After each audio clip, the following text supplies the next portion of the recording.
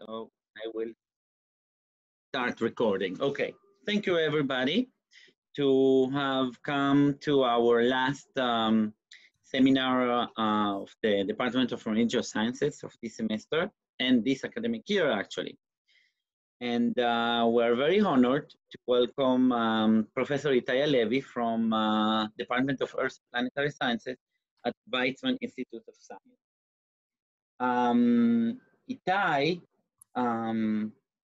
earned his bachelor degree cum laude in geology and in computer sciences from Ben-Gurion University in the Negev in 2004, where he received also the Dean Awards for Academic Excellence. He also earned his master degree in 2007 and Ph.D. in 2010 in geochemistry from Harvard University in the United States. Over there, he was the recipient of a Fulbright Graduate Fellowship, a Harvard University Origins of Life Initiative Fellowship, a Harvard University Merit Term Time Research Fellowship, and a NASA Earth and Space Science Fellowship, among other awards for excellence. For his postdoctoral work, he did it in California Institute of Technology, and Itay was awarded the Texaco Prize for Postdoctoral Fellowship, as well as the Weizmann Center for Environmental Sciences Fellowship from the Weizmann Institute of Sciences. Wow, that's a lot of fellowships. Itay joined the Department of Earth and Planetary Science at Weizmann Institute of Science in 2011, where he directs the Geochemical Laboratory for Experimental and Numerical Simulations. He was awarded also the Sir Charles Clore Prize for Outstanding Appointment in the Experimental Sciences in 2011, and a Loan Fellowship from the Israel Council for Higher Education in 2012, and Anna and Maurice Buchstein Career Development Chair from the Weizmann Institute of Sciences between 2015 and 2018. The Career Prize for Excellence in Scientific Research from the World Foundation in 2016, and the Scientific Council Prize for Chemistry at the Weizmann Institute of Sciences in 2018. Professor Itay Halevy strives to understand the tightly coupled evolution of the chemical composition of the oceans and atmosphere, the microbiological activity at Earth's surface, and the planet climate.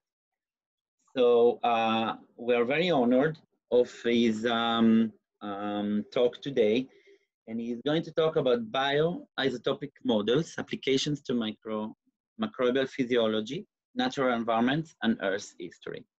So Itay, the podium is yours. Thank you, Nicholas, for this nice introduction and for the invitation to speak in your weekly seminar.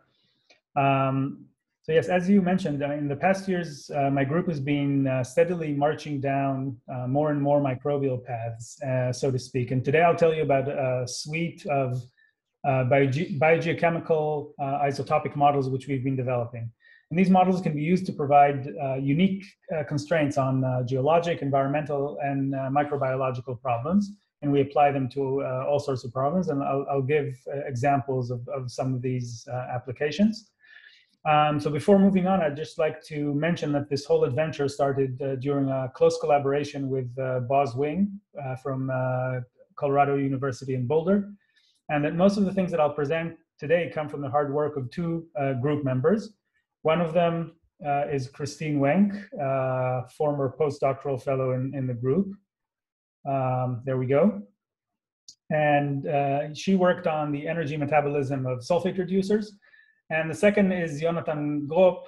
He's an excellent PhD student who developed a bio-iostopic model for methanogenesis and for anaerobic oxidation of methane, and did this and some thermodynamic calculations in collaboration with Mark Iron from the computational chemistry unit at the Weizmann Institute, and with Chusheng Jin from the University of Oregon in Eugene. Okay, so here are some interesting questions. They have to do with some of the most fundamental aspects of our planet, basically the close interaction between life and the environment, both today and over the past 4 billion years or so of Earth history. And you may have noticed that most of these questions have close-ended, sometimes numerical answers: when, how much, and so on. But really, once we have constraints on these aspects of Earth history and biology as part of the Earth system, it's often the reasons or the controls that are most interesting, or the implications for Earth systems in general. And it would be great if we could go back in time and make direct observations to answer these questions, but of course we can't. And instead we rely on proxy records. So proxies are physical or chemical properties that are preserved in the geologic record, and they relate to the quantities of interest in some understandable way. And this is an example. I don't want you to look at the details of this at all. I'm just giving it as an example. This is a record over time from 4 billion years ago to the present day of carbon isotope ratios in carbonate minerals. That's these up here in black, and organic matter in sedimentary rocks. And again, I don't want you to spend any time on the details of this record or to try reading the labels or anything like that. I'm just using it as an illustration. And we use things like the mean value at a given time interval, or the offset between means of two different materials or two different archives, or transient excursions from those mean values to learn something about the environment and about biogeochemical cycles and so on. And my training as a geologist and a geochemist, in a sense, is to try and avoid thinking about the biology behind these records and still learn something interesting about the Earth system, to try and simplify the processes so that I can still learn something without fully accounting for the biology, or in this case, the microbiology. And in many cases, that's certainly possible. But often, the answer that you get when you consider the actual processes behind the signals, whether they are biological or non-biological, is quite different from the one you get when you bypass process. And in many cases, it's much richer than what you get when you bypass the process. All right, but first, because many of the proxies that are used to reconstruct past environments and events are isotopic, let's start with a reminder about stable isotopes. And this is isotopes that do not decay on observable timescales. Okay, so isotopes are, at the risk of repeating stuff that people already know, isotopes are atoms of an element that differ from each other in the number of neutrons in their nucleus, and therefore their mass. Larger atomic mass usually leads to stronger bonds, and this gives rise to two types of effects which lead to differences in isotopic composition between materials. So an equilibrium isotope effect, that's illustrated up here, this arises when there is an isotopic exchange between two phases in equilibrium with each other. For example, here ions in a solution and in a mineral, organized in a mineral. The heavy isotopes preferentially partition into the phase with the stiffer bonds, and this basically decreases the energy of the system by a gain in enthalpy and a loss in entropy, and minimizes the Gibbs free energy of the system. Now, the difference between the isotopic composition of the materials is then, in this case, the equilibrium fractionation. Kinetic isotope effect occurs when there are isotope-specific rates of unidirectional reactions that differ for the light and heavy isotopes. And this can occur, for example, due to stronger bonds of the heavy isotopes, and this would lead to preferential reaction of the light isotopes relative to the molecules. And so we would end up with an isotopic composition of the products that are that's enriched in the light isotopes relative to the reactant from which it formed. The difference in isotopic fractionation between the reactant and the instantaneous product is, in this case, the kinetic fractionation. And of course, if a reaction is not fully unidirectional or completely reversible, that is in equilibrium, then the net fractionation can vary between the equilibrium and kinetic end members. Okay, we report isotopic composition as a ratio of the rare to abundant isotope in delta notation. So the ratio in a sample divided by that in a reference -1, and reported in parts per thousand or per mil. The same is true for, I am showing this here for sulfur isotopes. Same is true for carbon and hydrogen isotopes. The isotopic fractionation factor, which I will refer to during the talk from time to time, is basically the ratio of the isotopic ratios in material A and B. That's the fractionation factor between A and B. And the fractionation is just the fractionation factor in per mil units. And it's approximately equal to the difference in the isotopic composition of the two materials. All right, so are there any questions before moving on? Okay. So we can use the geologic or environmental records of stable isotope compositions to address questions of the sort that I showed before. But to extract this information, we need mechanistic understanding of the underlying processes. And biological fractionations often lie at the base of many of the light stable isotope records that we'd like to interpret. Now, in my group, we also work to understand the subsequent processes that affect the isotopic composition of natural materials after their deposition, including the processes that lead to their preservation in sedimentary rocks, their burial and exhumation, and exposure, which is when we sample and study them. And again, this is also that we can use, this is all for the purpose of using the environmental and geologic record of the chemical and isotopic composition of natural materials to learn about modern and ancient environments and the suite of processes that control their physical and chemical properties. But today I'll focus on the base of this pyramid, which are the biological fractionations. And what we'd like to do is to understand how organisms fractionate isotopes, because this basically generates the signals that we often observe in the rock record and natural environments. Okay, so organisms, even the simplest ones, are very complex, and it's not realistic to fully resolve all of the reactions taking place within them. Fortunately, this is usually not necessary, and the reactions that leave the most pronounced isotopic imprint on the substrates and on the products can be organized in relatively simple reaction networks. Now, here's an illustration that I picked randomly from this chart. It's not of any importance to the talk. And we can often capture the isotopic effect of the organism's activity by developing models to account for only a subset of reactions. We don't need all the reactions in this chart. And we can use these models to ask questions about the metabolic pathways themselves. I like to call these inward-facing investigations, and I'll show some examples of this. Or we can use them in investigations of current and paleo environments. And I like to call these outward-facing investigations, and I'll give examples of these as well. All right, so jumping right in. I think this is the only slide that has any math in it. I apologize. Right, so from stable isotope theory, we can show that the net fractionation of a reaction, whether it's chemical or biological, is a function of the fractionation factor at thermodynamic equilibrium, which is this alpha equilibrium.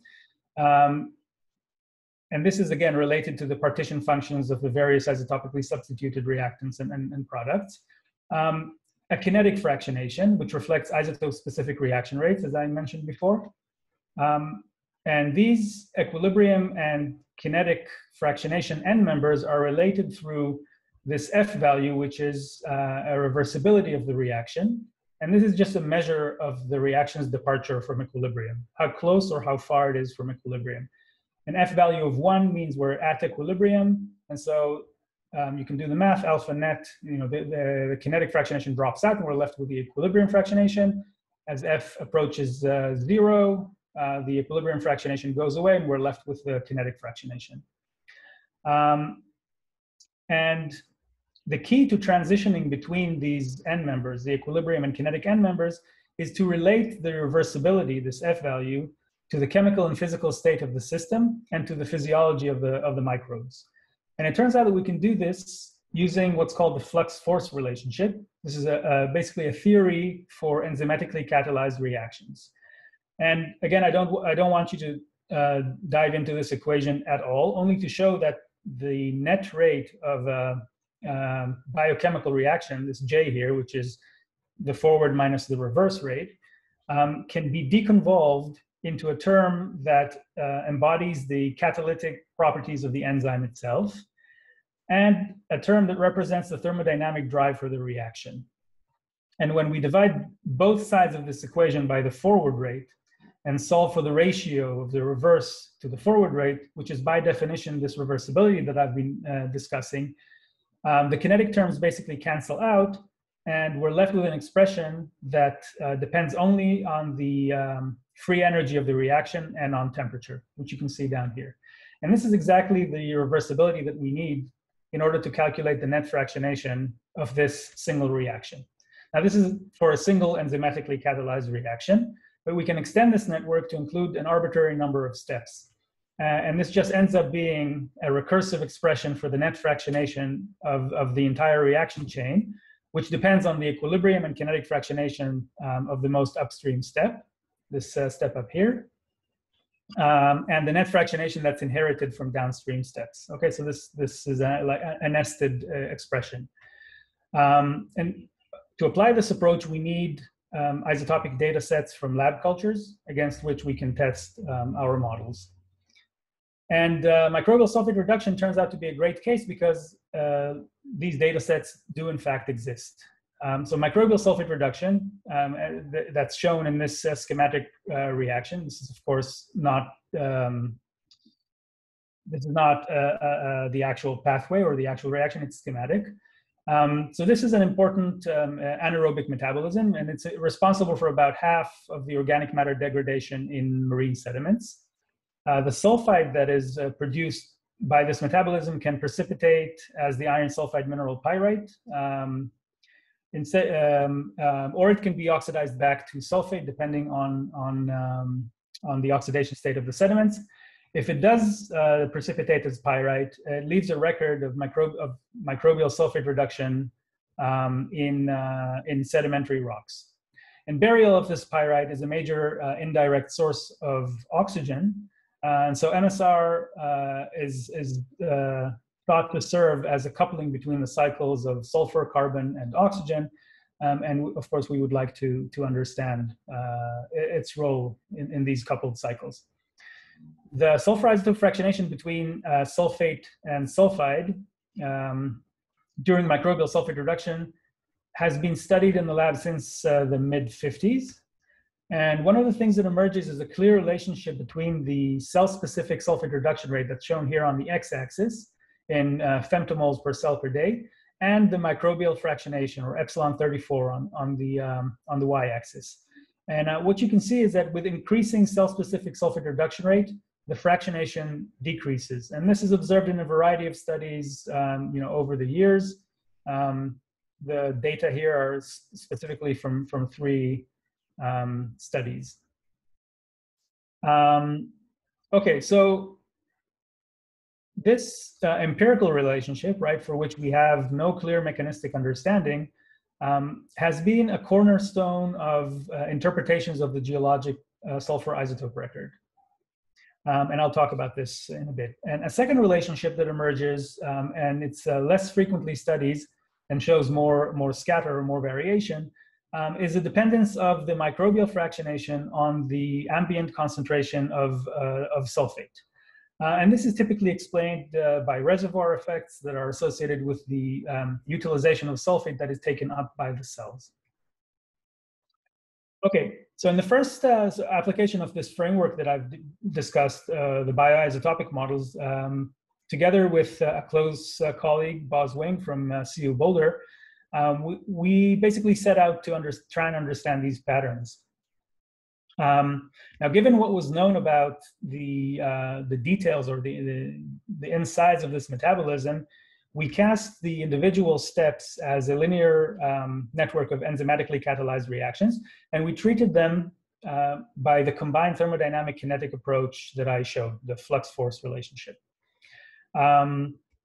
And when we do this, we can fit the existing experimental data sets very nicely, both in terms of the dependence of epsilon, the fractionation, on the cell-specific reduction rate, and its dependence on the sulfate concentrations. Now, this is, these are 2 examples. These are for archaea. The ones up here on the left are for thermophilic archaea as a function of sulfate concentrations. And here, these are for mesophilic bacteria as a function of the cell-specific reduction rate. And so this is the first mechanistic explanation. There have been models that have fit these data in the past, but not relating mechanistically the reversibility required to reproduce these data to the conditions at which the cell were living and metabolizing.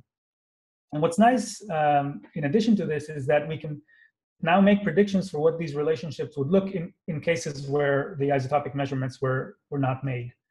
So for example, for these experiments up here with the archaea, the fractionation as a function of the cell-specific sulfate reduction rate was not measured. We can make predictions of, or was measured in only a handful of samples, and we can make predictions of what this relationship would look like if it were measured in all of the samples. These experiments down here were conducted for a single concentration of sulfate. We can predict what the fractionations would be at different cell-specific sulfate reduction rates. That's what's shown on these contours. What the cell-specific, what the fractionation would be at different sulfate concentrations. And what this means is that the model is testable. We or others can perform similar experiments at variable sulfate concentrations and respiration rates, and we can see whether this approach finally lets us relate microbial physiology and environment to isotopic fractionation, or whether we need further refinements. And so the takeaway message here is that this approach very nicely reproduces not only the range in the fractionation in epsilon, but also its dependence on both sulfate respiration rate and the extracellular concentration of sulfate. And as you know, this has been observed in so many experimental studies. All right, so what can we learn with this new approach? So the first thing that I'd like to apply this to is about the metabolic pathway itself. Because we can calculate the reversibility of the steps in the sulfate reduction metabolism, we can for the first time understand the origin of this concavity, of this relationship between the cell-specific rate and epsilon. What we see here is the reversibility as these are heat maps of the reversibility of the 4 reactions in the pathway: sulfate uptake, its activation to form APS, that's this reaction here, then the reduction of that APS to form sulfite, and the 2-step reduction of the sulfite to give us H2S, which then diffuses out of the cell. And we can see which of these reactions is responsible for this shape, which one departs from reversibility or from equilibrium first. We can see that it's the APS reduction. And so at these relatively low rates of cell-specific sulfate reduction rate, the departure from equilibrium of APS reduction is what's responsible for this sharp drop in the fractionation. And then this long drawn-out decrease to the overall kinetic fractionation of the pathway is because of the departure from equilibrium of sulfate uptake into the cell. You can see that sulfate activation to APS and sulfite reduction remain close to equilibrium throughout. And so now we have this understanding of the reasons for the departure from equilibrium of the fractionation associated with microbial sulfate reduction. What we can also do is constrain the conservation of energy in sulfate reduction, or more specifically, the identity of the electron carrier reduced and oxidized pairs that are used by the microbes in the reduction of APS to sulfite, this reaction here catalyzed by APR, and the reduction of sulfite to sulfide catalyzed by the DSR complex. So several candidates have been suggested for the electron carrier reduced and oxidized pairs, and this is based on genomic studies and measurements of intracellular metabolites. And there have also been various electron bifurcation or confurcation schemes suggested, where these are basically schemes where unfavorable reactions are driven forward by coupling to a favorable reaction. And so there have been various suggestions, but this hadn't been resolved before. And what Christine did was to apply this bio-iostopic model of sulfate reducers to try and answer this question. Now, because these electron carriers have very different redox potentials, in some cases, the high redox potential electron carriers like ferredoxin and flavodoxin and cytochrome C3 were proposed to be involved in these reactions because the delta G of these reactions at standard state is positive or only weakly negative. And so it was hypothesized that you need these strong potential electron carriers in order to drive the reaction forward. But the important thing to remember that the cell is not at the standard state. The concentrations of the intracellular metabolites are free to adjust, and this is what happens when we solve these models for the steady state at a given cell-specific sulfate reduction rate.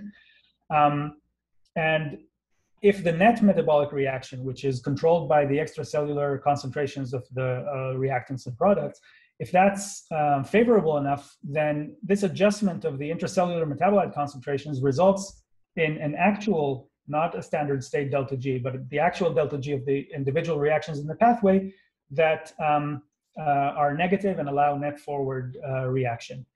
And so when you account, so this is an example for why ferredoxin and flavodoxin were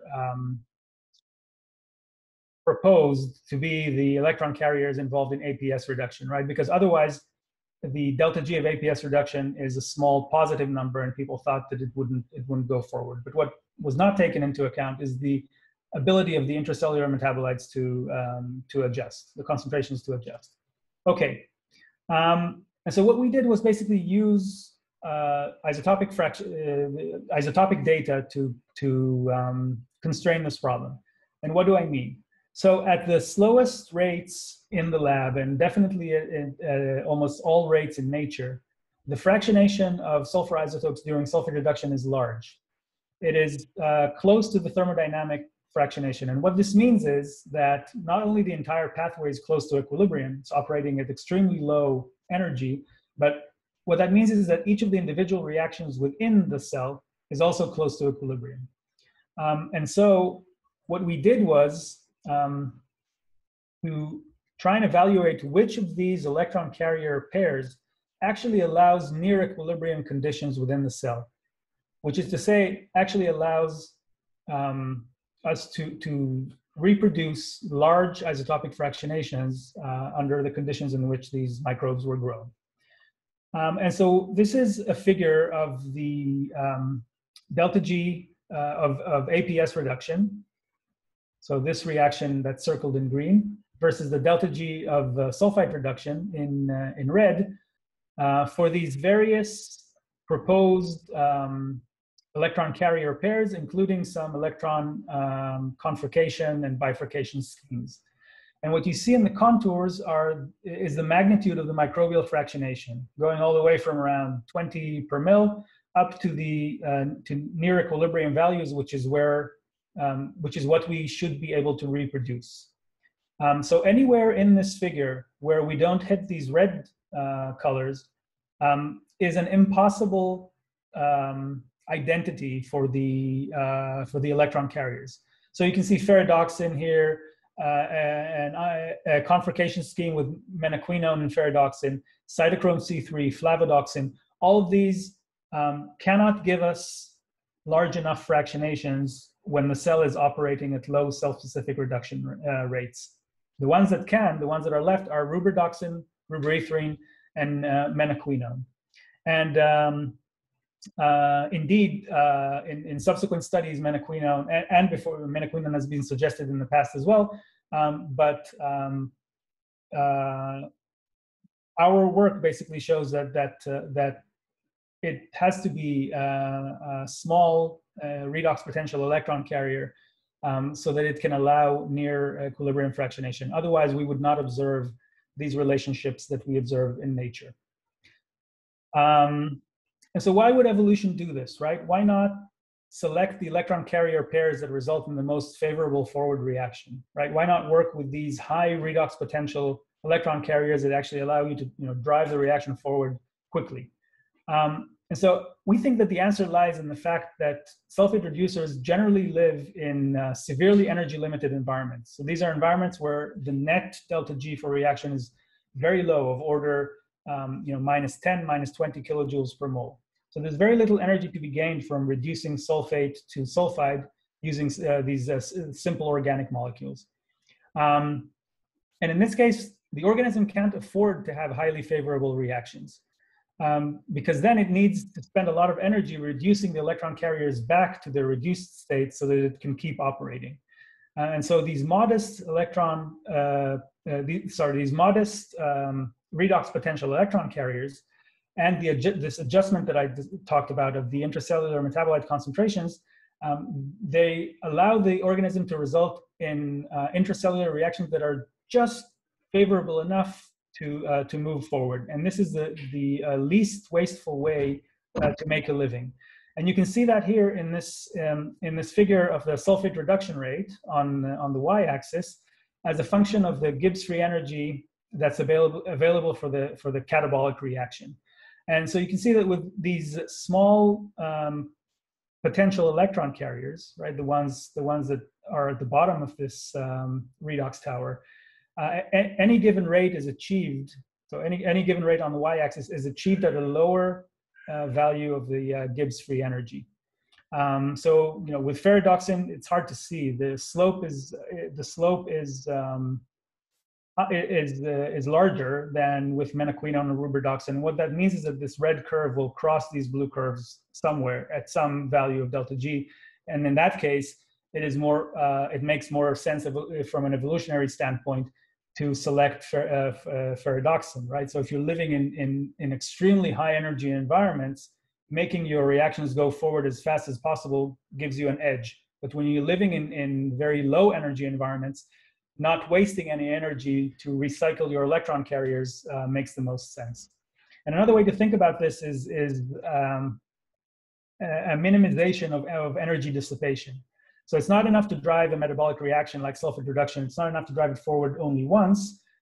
Like I said, the electron carriers need to be recycled so that the forward reaction can continue. And that's like using the energy from the ball that's up here, rolling downhill, using that to drive your reaction forward, and then pushing it all the way back up a hill so that we can keep doing this again and again. And so what you have in the case of these high potential electron carriers is a big hill. What you have with these low potential electron carriers is a smaller hill, which is just enough. The energy of this ball rolling downhill here is just enough to push your reactions forward, and you don't spend as much energy bringing it back up to where it needs to be. Okay, and so you can see from these two reactions that the transformed delta G it's at a standard state is positive, and so it makes sense to use a modest redox potential electron carrier, in this case menaquinone, which has a redox potential of -74 millivolts. But there are other organisms that live in even lower energy environments, and these are some that I'll talk about next, and these are methanogens. And so these are organisms that that degrade organic matter or react carbon dioxide with hydrogen through various pathways to make methane. And as I mentioned, they live under conditions of even lower energy. And you can see that here. This is the organic carbon oxidation rate with depth into a sediment or with age, the sediment age. You can see that on the y-axis. And what you can see is that the rate of organic carbon oxidation is closely matched by the rate of sulfate reduction. And this is basically until these horizontal lines, this is where sulfate runs out. And I'll talk about the redox zonation of sediments in a little bit. Basically, this is where sulfate runs out and methanogenesis picks up. So methanogenesis rates are low, where sulfate is still abundant. And as soon as sulfate runs out, this trajectory of decreasing rates of organic carbon oxidation are then taken up by methanogenesis. So methanogens live at even lower energy conditions down here than do the sulfate reducers. And when you look at their redox reactions, basically the reduction of carbon dioxide in 4 steps to methane, and you look at the electron carriers that are utilized, these are actually quite energetic. So we have ferredoxin here, which has a redox potential of almost 400 millivolts. We have F420 with minus 360, and we have coenzyme B with minus 143 millivolts. And so we can ask, do methanogens invalidate this idea of carefully tailored redox reactions as an adaptation to a low energy environment? And we don't think so. And this is based on the work of Jonathan Gropp, who I mentioned is a very talented PhD student in my group. And he's developed a suite of these bio-iostopic models for microbial methane production and consumption. And I'll go over them in a little bit. So when we take a full bio-isotopic of hydrogenotrophic methanogenesis, which is the production of methane by reduction of CO2 with hydrogen, and the intracellular metabolites do indeed adjust to allow net forward reaction. And you can see that here in this plot of the cumulative delta G of the carbon reactions for a given environmental delta G. Okay, so it's hard to see for this minus 12 kilojoules per mole value, which is the lowest value at which we were able to make the metabolism run forward. But you can see that here when we plot this on a log scale. And this is the cumulative delta G, and the fact that it is monotonically decreasing means that there's net forward reaction here. The metabolites adjust in concentration to allow net forward reaction. But again, this is the outcome of the specific concentrations of the electron carriers that are involved. Now, some of these electron carriers are very energetic, but a choice of a less energetic electron carrier in this case would not allow net forward reaction. Because, for example, we have reactions with a positive delta G for this reaction to go forward, we need either exceptionally high concentrations of the reactants or exceptionally low concentrations of the products. If we have exceptionally low concentrations of the products here, cascade that all the way to down here, we have exceptionally low concentrations of these reactants. We need something energetic in order to make this reaction move forward. And so we think that that carefully tailored redox reactions are an evolutionary adaptation to living in low energy environments, so that you can keep even at very low, a very small negative delta G of the net metabolic reaction, you can keep your metabolism moving forward by wasting as little energy as possible, but pushing reactions hard enough to overcome, so that intracellular adjustments of metabolites are enough to keep you moving forward. And this raises a more general question of whether we expect this strategy to be a general phenomenon. We see it for sulfate reducers, and we think we see it for methanogens as well. Is it a more general phenomenon? And I think that the answer here is that not necessarily. And what we can see here is on the x-axis what's called the nominal oxidation state of carbon. So the more positive the number, the more oxidized the carbon, the more bound it is to oxygens, for example.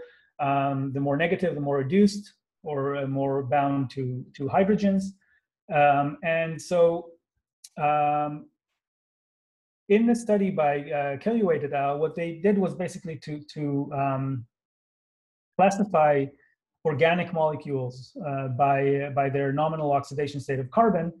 And what they noted was that under increasingly or under anaerobic conditions, there is increasing preservation of the molecules with a lower, or the compounds with a lower NOSC. And so, you know, for example, in oxic environments, basically all of these things are reacted or, you know, degraded on a certain time scale. In anaerobic environments, these more oxidized molecules do get degraded, but the more reduced ones stick around for longer. And the reason is that basically the thermodynamic drive of oxidizing these various organic molecules with the different electron acceptors or oxidants. So the thermodynamic drive is an indication of how favorable, how thermodynamically favorable a reaction is. So when it's 1, the reaction is not limited by thermodynamics at all. Where it's 0, the reaction will not happen. And when it's less than 0, it means it wants to happen in the reverse direction. And so what you can see here is that, you know, the redox zonation that we're used to thinking about in sediments, for example, is reflected in this thermodynamic favorability of or in the thermodynamic driving force for these reactions. And you can see that irrespective of the value of NOSC, if you're oxidizing with O2, you can get rid of pretty much, there's a thermodynamic drive. You're only limited by kinetics. You're not limited by thermodynamics.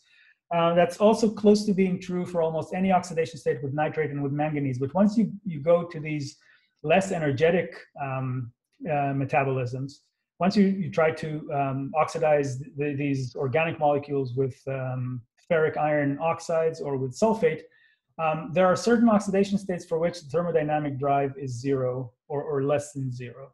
And what that means is that these are the low NOSC molecules are ones that cannot be degraded by these less energetic electron acceptors. And so it doesn't make sense if you're an organism that's not thermodynamically limited. It doesn't make sense you don't need to carefully tailor your redox reactions in terms of the electron carriers. What you need is to optimize your enzyme kinetics, because you're limited by kinetics as opposed to being limited by thermodynamics if you're an organism living at low energy. And so we're in the process of testing this with bioinformatic data from enzyme databases. So, you know, I hope to be able to update you on the outcome of these sometime in the future. So we think that this careful tailoring of redox reactions is something that is specific to low energy environments or organisms living in low energy environments. Okay, so I'd like to move on, but stay with Jonathan's work for a little longer. And so let's see what we've learned by applying this approach to methanogenesis, that's the production of methane, and methanotrophy. So first, a little bit about methane. It's mostly produced by the activity of methanogenic archaea in natural and in artificial environments, but also by industrial processes. There's some thermogenic production of methane, but it's more minor. And presently, these large anthropogenic sources of methane are driving an increase in methane concentration in the atmosphere. And because methane is a greenhouse gas with absorption bands that are outside the saturated bands of carbon dioxide and water vapor, about 25% of global warming is related to this increase in the methane concentrations that you can see here from the late 80s to the present day. And we try to understand the budgets, the methane budgets, using the isotopic composition of methane. So the isotopic composition of methane varies depending on its source and on the reactions that it undergoes after its production. And we tried to, or the community has tried to use these variations to identify the source of the methane And this has been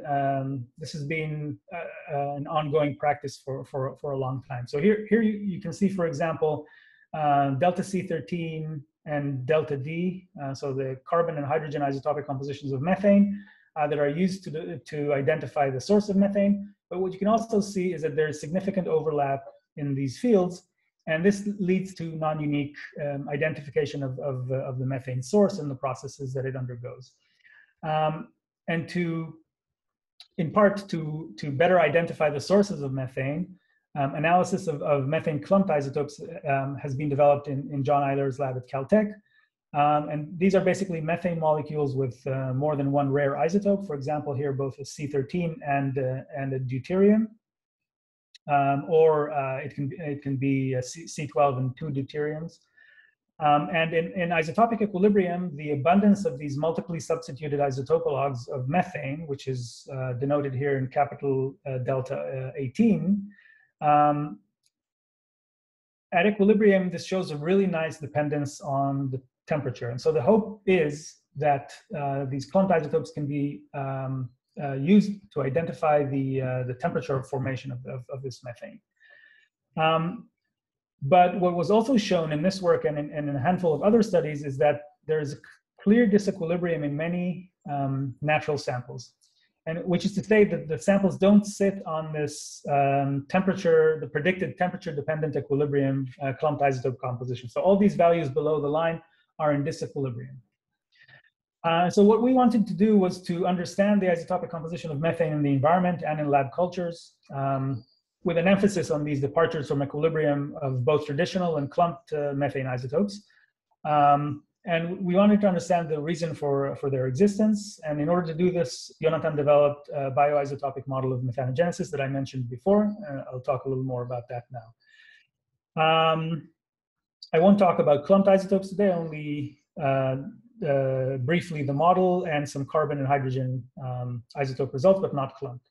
So there are three main types of methanogenesis. There's hydrogenotrophic methanogenesis, where carbon dioxide is reduced in 7 steps, and the electrons come from hydrogen. You can see that in the blue reaction here. There is acetoclastic methanogenesis, in which acetate is disproportionated, basically to form methane and CO2 in equal proportions. And there's methylotrophic methanogenesis, and this is where methanol is either disproportionated to form methane and CO2 at a 3-to-1 ratio, or it's reduced with hydrogen to give methane. So the hydrogenotrophic pathway is the most energetic. You can see that here from these delta G values. And yeah, this is both at the standard state and at millimolar concentrations in the rightmost column. And this is the pathway that we started with, that we modeled. And we replace this net reaction, of course, this is a net reaction, we replace it with the list of reactions that you saw in one of the previous slides, which represents this, this more complicated view of the metabolic pathway, but still simplified in certain ways. It's a more realistic representation of the hydrogenotrophic methanogenesis pathway. And we cast these reactions as a set of coupled differential equations. And this allows us to solve for the concentrations of all of these intracellular metabolites and for the steady state rates of methane production, rates of methanogenesis.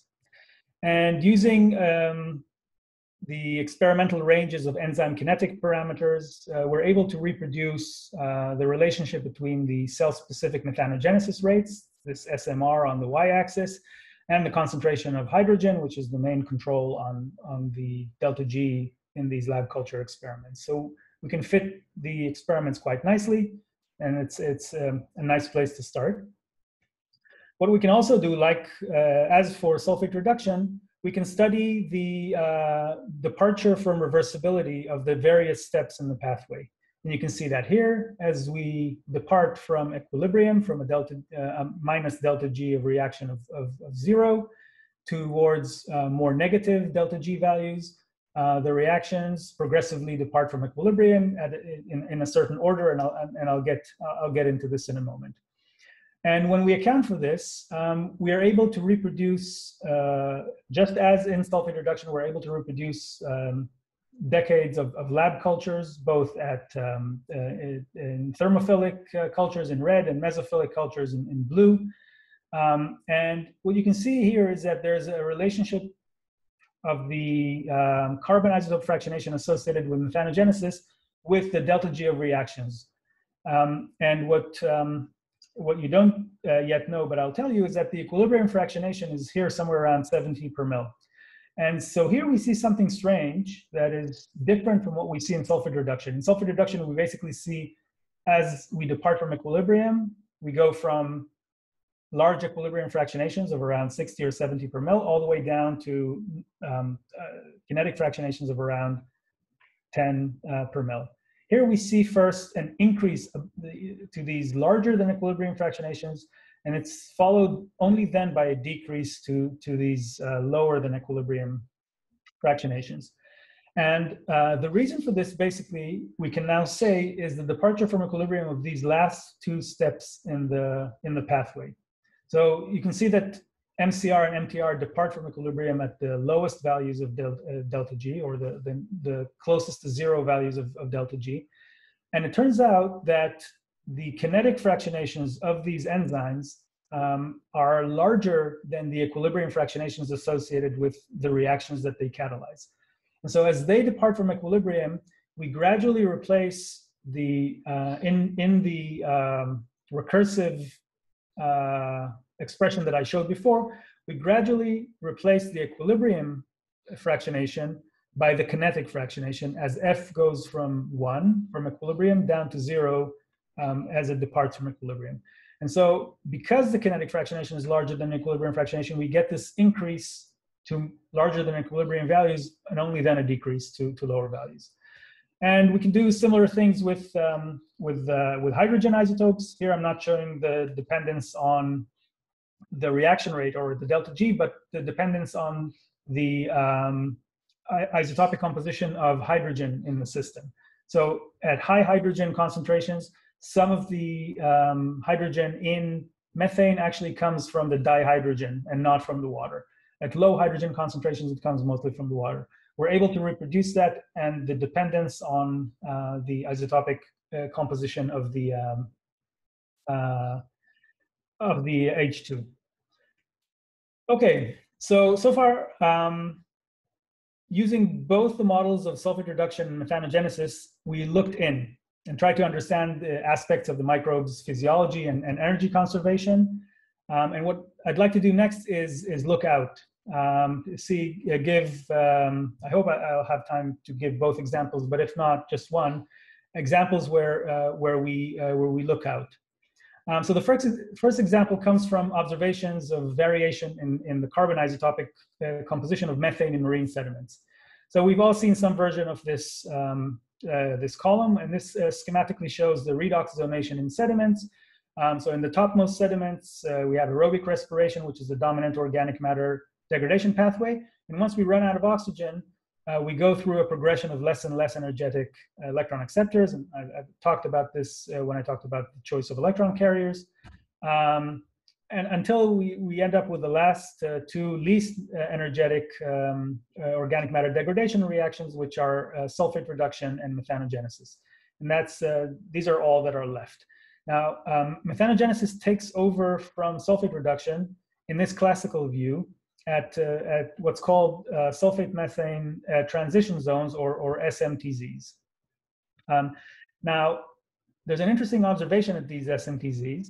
It's been observed for a while. This is an example from a relatively recent paper, but this has been observed for longer, that carbon isotopes behave strangely at SMTZs. So what happens at the SMTZs is that the methane is being consumed by microbes that use sulfate as their terminal electron acceptor, or as the oxidant. And lab cultures have shown also for a very long time that the residual methane, that is the methane that doesn't react with sulfate and is left behind, it becomes enriched in the heavy carbon isotopes. So it becomes enriched in C13. During this anaerobic oxidation of methane using sulfate, or AOM, anaerobic oxidation of methane, there's a preference for utilization of C13 depleted methane or C12 enriched methane. But in SMTZs, something happens that is contrary to the expectations from the lab cultures. So methane becomes, methane becomes isotopically depleted, becomes depleted in carbon-13 and only then enriched. And there are several suggested explanations, but no agreement in the literature about the cause of this phenomenon. And basically, Yoshinaga and colleagues suggested that there is, this is maybe related to the limitation of the terminal electron acceptor, basically the concentrations of sulfate. And so Gunther Wegener from the Max Planck Institute in Bremen, who was a co-author on the Yoshinaga paper, conducted a set of AOM experiments to different sulfate levels to test these ideas that they put forward in the Yoshinaga et al. Paper. And he had high sulfate experiments which mimic the conditions at the top of the sulfate methane transition zones, and he had low sulfate experiments that mimic the concentration, the conditions at the bottom of the SMTZ. And he indeed found that methane, carbon, and hydrogen isotopes behave very differently at these different sulfate levels. So focusing just on the carbon isotopes in the interest of time, at high sulfate, the residual methane becomes gradually enriched in C13, and this is as observed in previous culture experiments. But at low sulfate, the methane becomes depleted in C13. And this is consistent with what's observed in the lower halves of SMTZs. So it does appear that sulfate availability is an important control on the isotopic composition of methane in SMTZs, but the question is why? And so to try to mechanistically understand their experimental data and answer this question, Gunther and his colleagues contacted us at a Goldschmidt conference a few years ago after hearing Jonathan give a talk about his methanogenesis model. And we began a collaboration in which Jonathan developed a bio-isotopic model of AOM, which accounts for the various reactions in this multi-step pathway. And I won't go into the details of the model in the interest of time, but just show that the model, which is shown by the red and black lines and envelopes, very nicely captures the isotopic evolution that's observed in the experiments, which are these black and red circles. And the story is quite similar to those that I've told you about sulfate reduction and methanogenesis. Basically, the concentrations of the pathway substrates, methane and sulfate, and the products, which are DIC and sulfide, they determine the net delta G of the reaction. And this, in turn, controls the concentrations of intracellular metabolites, the reversibility of the individual steps in the pathway. And then this reversibility pathway landscape at the reversibility landscape at high sulfate concentrations and at low sulfate concentrations gives rise to these different net fractionations and the different isotopic evolution. And so by applying the approach of combining culture experiments and a bio-isotopic model of AOM, we were able to explain this strange and persistent observation of methane C13 depletion in SMTZs. And maybe just very, very briefly, the last forward-facing or outward-facing example is one in which we used our bio-isotopic model of sulfate reduction to try and understand the global record of sulfur isotopes in marine pyrite. Now, what you see here on the left is the isotopic offset, sulfur isotopic offset between pyrite and coeval sulfate. And you can see that it has increased over Earth history from about 3.5 billion years ago to the present day. It has increased in several steps. You can see that here in these, for these geologic eons, from the Archean to the Proterozoic to the Phanerozoic and to the modern.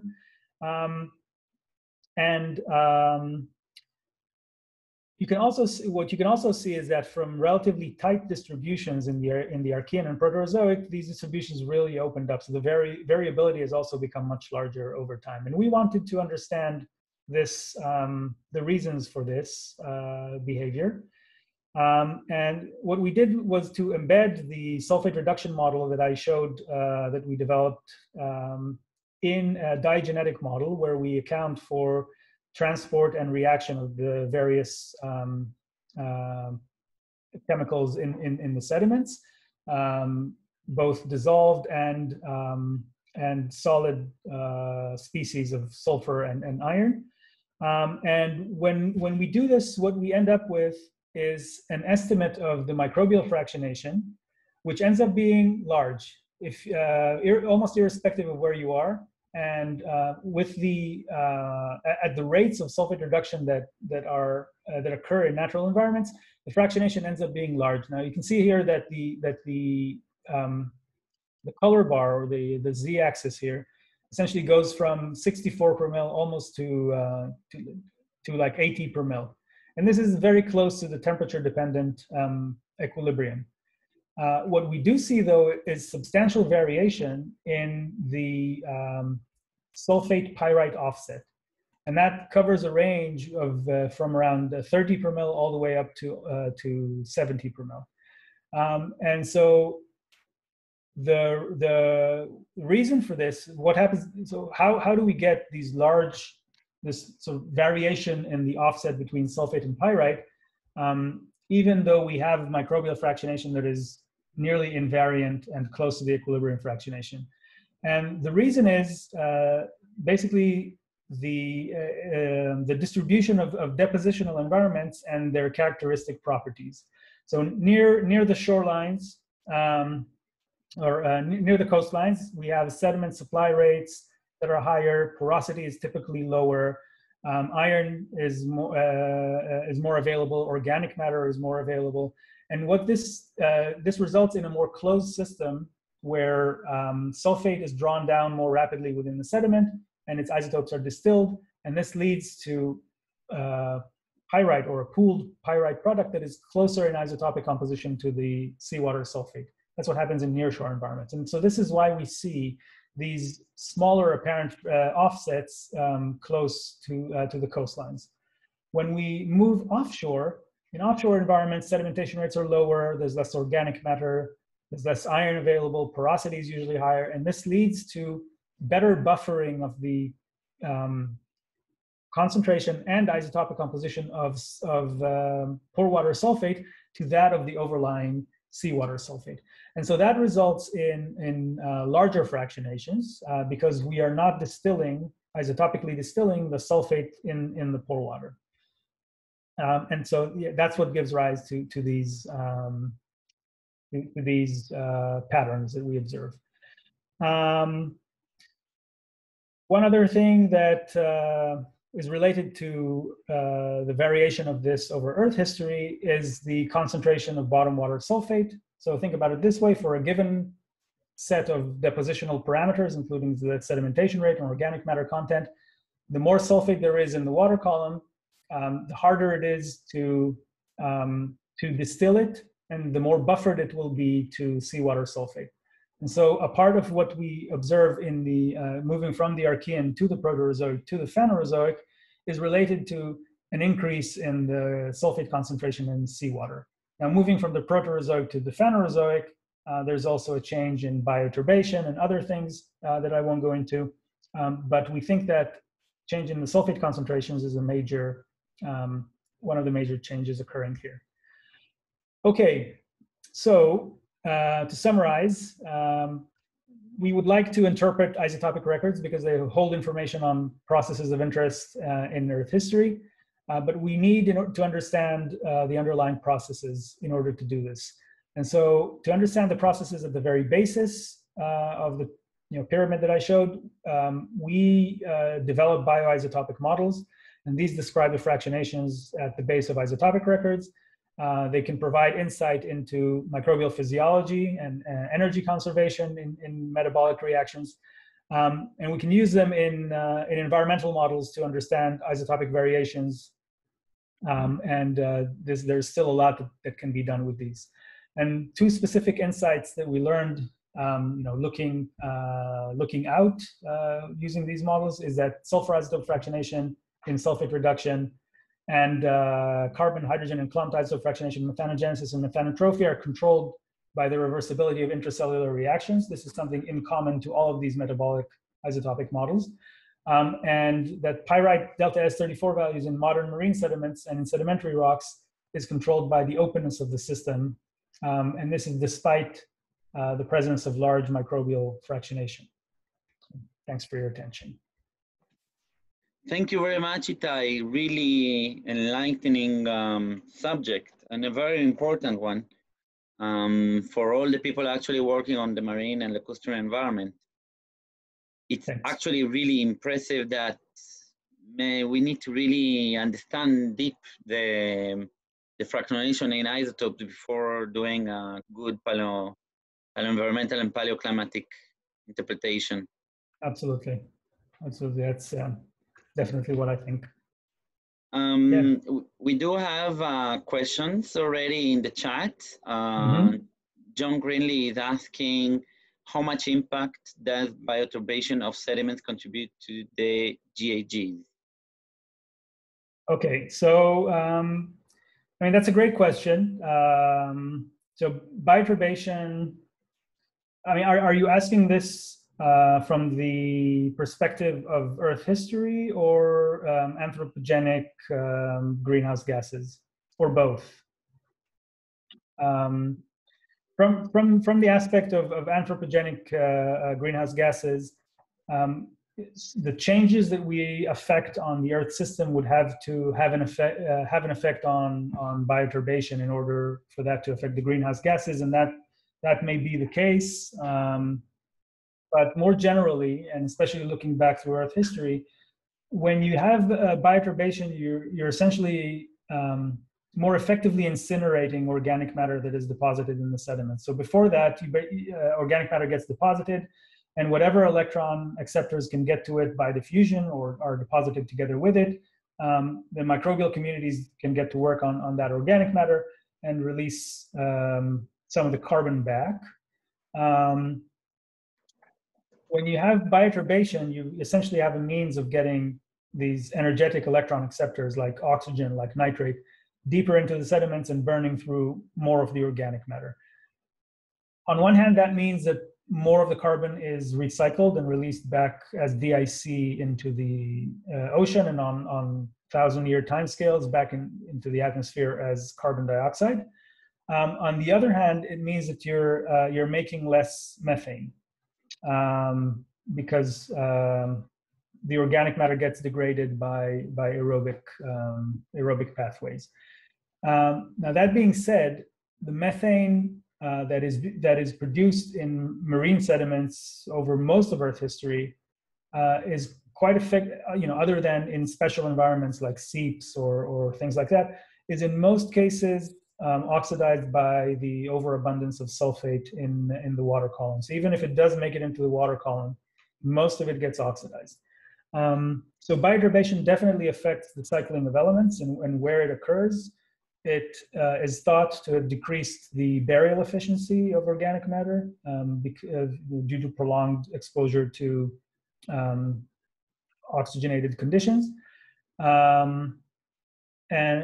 But as for effects on the greenhouse gases, I would guess an increase in PCO2, a transient increase in PCO2 is expected at the onset of bioturbation. And I think that may be a part of, I don't remember the papers on this, but I recall suggestions that this is responsible for some of the Paleozoic warmth. So as animals emerged and began by digging in the sediments, the Paleozoic in the early Paleozoic, temperatures are thought to have been around 30 or 40 degrees, the global average 30 or 40 degrees Celsius, and that may be related to release of more carbon dioxide from sediments. I can see another question. How do you deal with non-uniqueness of the models generated? Okay, so that's an excellent question. There's uncertainty on, so even before we take this to natural environments where there's large uncertainty on many of the parameters, we have uncertainty on the parameters of the reactions themselves. And that can be the kinetic, the enzyme kinetics, right? The half saturation constants or the catalytic rate constants. This can be the fractionations associated with the individual reactions. So there's lots of uncertainty in these models. What we try and do in these cases is, in some cases, we basically invert the isotopic data in order to learn about these poorly constrained parameters. So, for example, if we test the sensitivity to the parameters, that usually narrows down the list of parameters to which the model is sensitive. And what I mean by that is essentially there are parameters that you can vary up and down, and they hardly affect the model. You end up with an abbreviated list of parameters that do affect the outcome of the model. And if that list is small enough, you can try and invert observational data in order to constrain the values of those parameters. We sometimes do that, but more often what we do is we sample we do a Monte Carlo simulation, essentially, where we sample the parameter values from distributions that represent uncertainty in their values. And so a part of what gives rise to, let me see if I can, whoops. A part of what gives rise to some of the envelopes that I showed. So, you know, like these envelopes that I showed around Jonathan's results here. A part of that comes from these Monte Carlo simulations where we draw parameter values from distributions. And one last thing that we do is we try to communicate the insights that we gain from these models in a responsible enough way to so that it is clear that the results depend on the parameters that we input to the model, and we provide all of the distributions from which we sample the parameters, etc., so that readers can make up their own mind about how robust these insights are or not. Thank you very much, Itay. Somebody else has a question?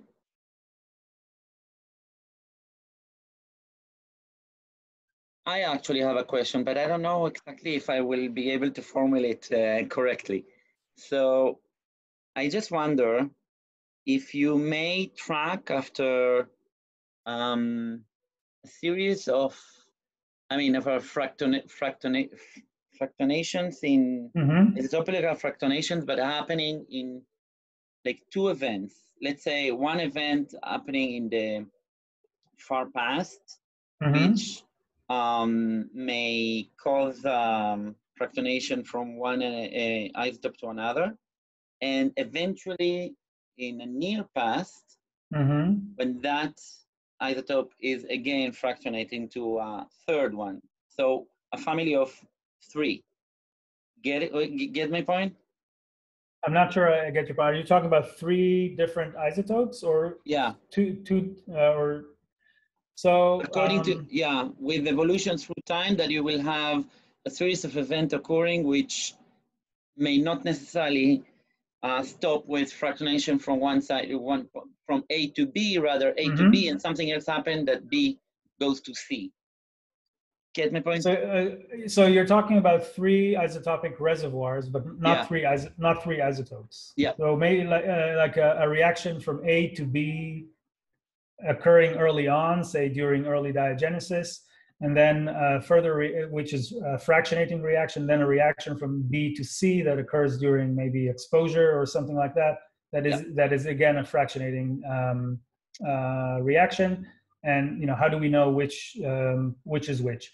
The short answer is auxiliary or complementary geochemical data and an attempt to account for both processes in our treatment. And what do I mean by that? So let me give you an example. Let's say you form pyrite in marine sediments. That's your first, your microbial sulfate reduction is the first fractionating reaction. And then you oxidize some of that pyrite upon exposure, and there's a small fractionation associated with that. The residual pyrite has a certain isotopic composition, and you're asking the question of, how do we deconvolve these two processes that are affecting its isotopic composition? We can do that by checking the iron speciation in the core, seeing what that tells us about pyrite formation and oxidation. And we can check the sulfur speciation.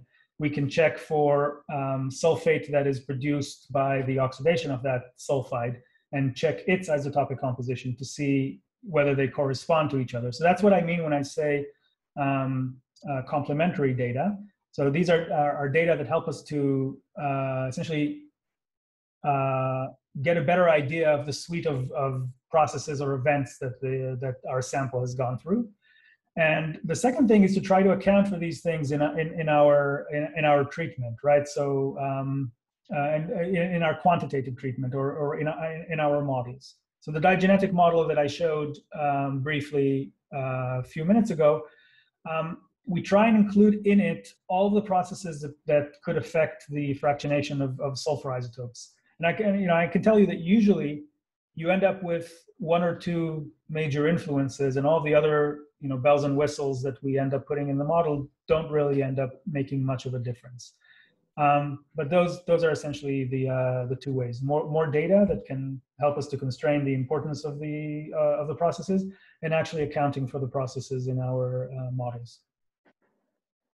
May I ask a question, Nicholas? Yeah, please go ahead. Hi, Itay. Thank you. Hi. This was a very deep conversation. This was a very deep lecture. Not always, sometimes too deep for me, but as a geophysicist. But really, I have a basic question that maybe was a misunderstanding. What you do is you quantify the fractionation in order to understand the reservoir eventually preserved in your record, right? That's right. Can your models be utilized to turn around and ask what is the impact, to quantify the impact, cross impact with the environment? Sure, because when we, for example, take a diagenetic model and use it to understand the isotopic composition of the pyrite, an outcome of that is how much sulfate is reduced, how much is reoxidized and makes it back to the water column, how much organic matter is oxidized, how much of the carbon, the DIC precipitates in the pore waters or in the pores as carbonate, and how much makes it back into the ocean. So we can, once we have such models developed, right, we can use the isotopic composition in sediment cores or in sections in stratigraphic sections or things like that. We can use that in order to reconstruct fluxes, and to say something about both the chemical and isotopic fluxes back from the sediments into the oceon. And of course, the stuff that doesn't make it back into the ocean and gets buried, if you're interested in the more long-term, biogeochemical balances. Can you use the microbiota, the existing microbiota as your input to the estimation? Because eventually, if we take a sediment core now and we want to evaluate what's going on now, what can we do? We can take a pore water. Yes, and that would give us some idea of the environment, and we can take the microorganisms, and that would give us another perspective. Now I go back to John's point, which was very good. Many times we find a lot of bioturbation at the seafloor, and then really all we have in order to assess the fluxes is the microbiota. Yes. Okay. So, yeah. So I mean, essentially, there are people who are studying various techniques, various increasingly popular omics techniques, the microbial population, and getting constraints on the activity and the rates that are independent of the geochemical profiles in terms of the community that's there and what they can do, and whether in fact they are or are not doing it. I think in the end it doesn't. It provides. I see too many talks of where people are asking, let's see who's there and what they're doing, right? In terms of using genomics or transcriptomics to see, or proteomics to see what microorganisms are there and what they're doing, but actually not taking it to the next level of, okay, what does this tell us about, let's turn this into flux estimates or things like that. I do see more and more studies using this to ask questions about evolution within marine sediments, whether it does or does not exist, or whether you have selection from a pre-existing diversity of microbes at the sediment-water interface. So all sorts of interesting questions about evolutionary dynamics or turnaround times of microbiota in marine sediments. But I haven't seen this turned into robust constraints on the things that you asked about. I can tell you that there is we seem to be observing a contradiction in the results between looking at geochemical profiles in pore water and between incubation experiments, which should both be associated with the same flux from the seafloor, right? And maybe at a different time scale, but they yield very, very different, very different numbers. Can you understand such a? Well, so the first thing that I would ask is, are the incubations faithfully reproducing the conditions within the sediments, or are the microbes given different concentrations of substrates? Typical geochemist. Immediately you suspect the incubations. No, it's not so much that I suspect the incubations. It's that you'll get different rates of metabolic activity and production of this and production of that and consumption of this and that, depending on the medium in which the incubations are performed. Yeah, I would have to see the data and the disagreement to formulate an informed opinion. I can't come up with an explanation without more information. Is that something of interest to you? Yeah, for sure. Yeah. Okay. We should talk. Okay, I think we need to finish. It's already deep into the second hour. Thank you very much. Okay, there is a comment over there from Gabriel. He thanks you Gabriel. about the presentation. Yeah, you see. Yeah. Okay. Yeah. Thank you very much. Okay. Really, thank you very much, Itay. Thanks. Have a great afternoon, and thanks for the invitation. You too. Bye. Bye-bye.